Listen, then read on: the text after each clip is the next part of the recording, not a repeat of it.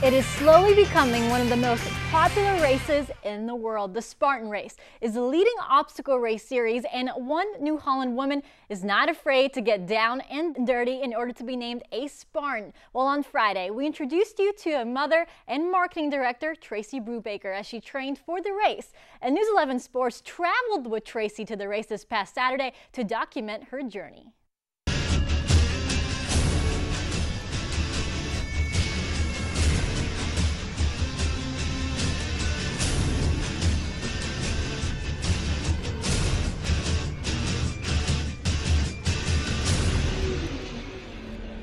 We're just like our kids' race. The only race series that actually times people, ranks them, judges them. There are penalties. Thousands of people came out to Blue Mountain Ski Area in Palmerton on Saturday for the Spartan Race, one of the world's toughest obstacle race. That list of competitors includes Tracey Brubaker from New Holland. I'm shaking, yeah. I'm shaking like a leaf, in fact.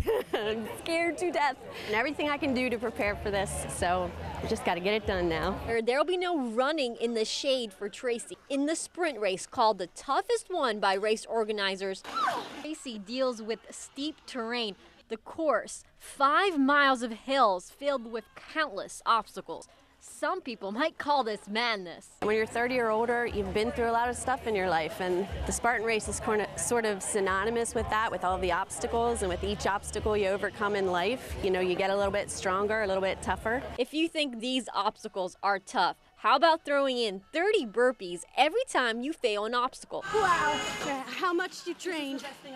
It still shakes you to the core. You might think you have to be a big, strong man to participate in the Spartan Race, but there's actually something for you ladies. 38% of women participate in this race, and they've even formed a movement called Spartan Chicks. I think 5,000 or 6,000 women that belong to this community. Yeah! They compete and they train together and they eat certain recipes and they give each other advice and motivation. It's an incredible movement.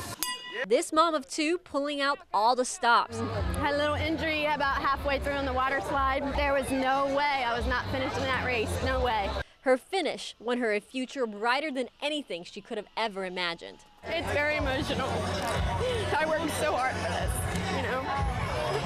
It feels awesome though. It's good emotional. It's like leaving all of that, leaving all those obstacles back there. It was sort of symbolic, so it feels really good. Tracey Brubaker will remember this day forever. It will be hers for all time. Well, great job, and congratulations to Tracey for completing that race. It wasn't easy. She did fear she had broken her elbow on the slip and slide obstacle, but good news, it was only a bruise. She should be all healed up in about 2 weeks and ready to go on her next big adventure, the London Marathon in September.